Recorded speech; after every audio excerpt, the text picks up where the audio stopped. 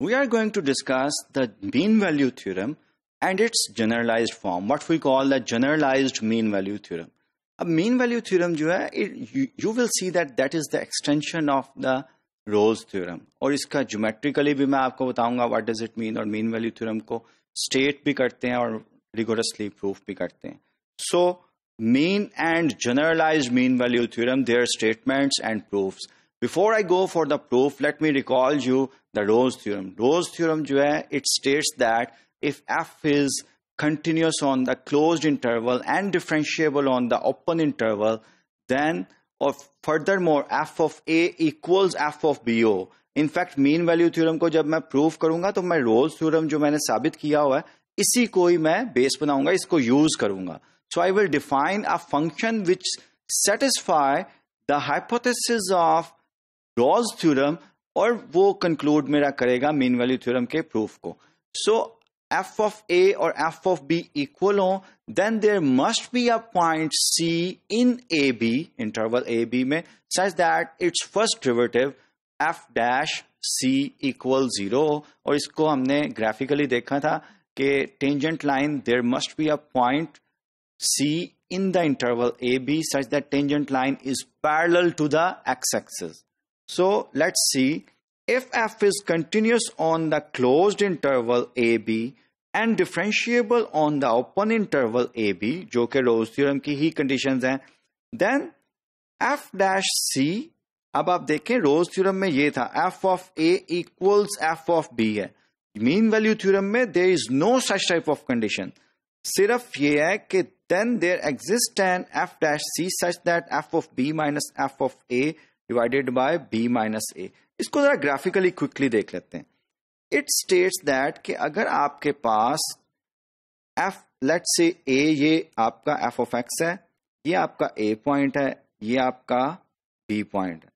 So b, f of b point क्या है, वो ये पॉइंट है, और a, f of a point ये है. ये इनफैक्ट क्या है, this is the slope of that secant line. ये जो लाइन मैंने प्लॉट की है इसका स्लोप है ये. तो ये क्या कह रहा है कि there must be some point C such that F dash C क्या होता है, slope of the tangent line at सी. तो there must be at a point with in that interval, जो कि मे बी ये बन रहा हो कि इस लाइन के पैरेलल जो है वो स्लोप एग्जैक्टली इस सेकंड लाइन का स्लोप और ये tangent line at C. So this is my सी. इन दोनों लाइंस का L1 और L2 जो मैं कह रहा हूं, इन दोनों लाइंस का स्लोप सेम है. So this is what we mean graphically. लेकिन इसको मैथमेटिकली हम प्रूव करते हैं. We are going to define a function which is in fact h of x equals b minus a. In fact इसी से ही आता है फंक्शन.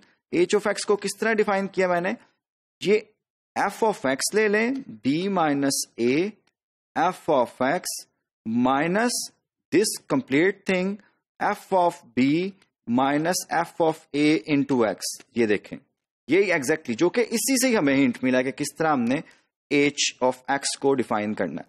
अब ये h of x इस तरह का फंक्शन है which is of course continuous on the closed interval, क्योंकि ये तो b और a तो रियल नंबर्स हैं.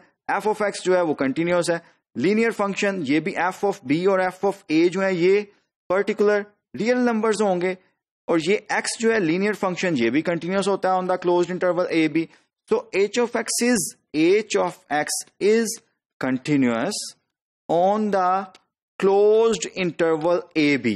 क्लोज्ड इंटरवल ए बी पे ये कंटिन्यूअस है.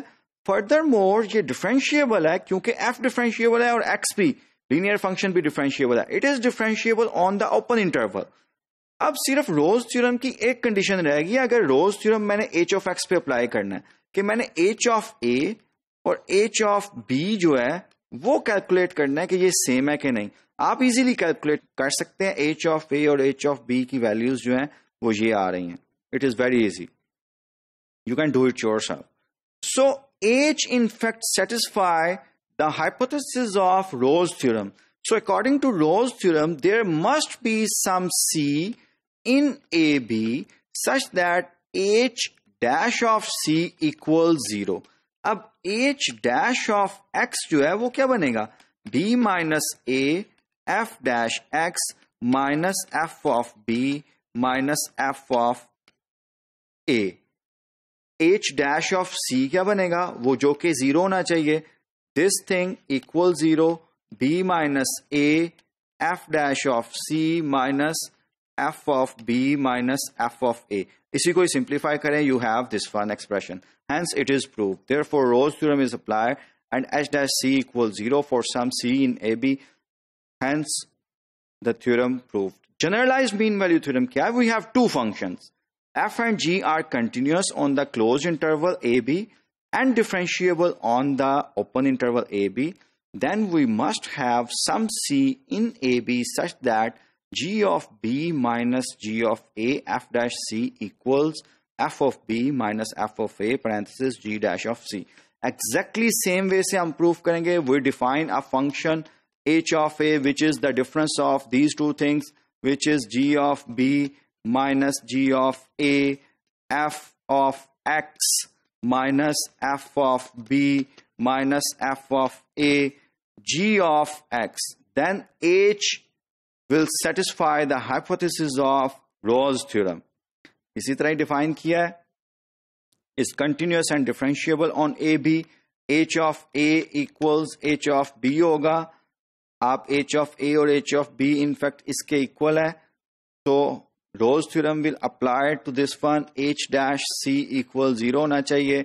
h dash c equal 0 करेंगे तो हमारे पास रिक्वायर्ड जो इक्वेशन है, जो हम चाह रहे हैं, मीन वैल्यू थ्योरम जो मैं कह रहे हैं, वो हमारे पास आ जाएगी. Since h dash c equals this one, क्योंकि ये तो आपके पास कांस्टेंट है, यहाँ पे ये प्राइम नहीं है, it is f of b minus f of a equals g dash of c. Since h dash c equals 0, जब जीरो हम इस इक्वेशन में पुट करेंगे, we will get this expression. So we have proved the mean value theorem and what we call the generalised mean value theorem, जो कि हमने prove किया. And mean value theorem जो है वो स्टेट क्या करता है ग्राफिकली, ये भी मैंने आपको एक्सप्लेन किया है कि एक सीक्वेंट लाइन जो है, there must be a C such that at that point C tangent line और सीक्वेंट लाइन जो है वो जो है दोनों लाइंस पैरेलल होंगी.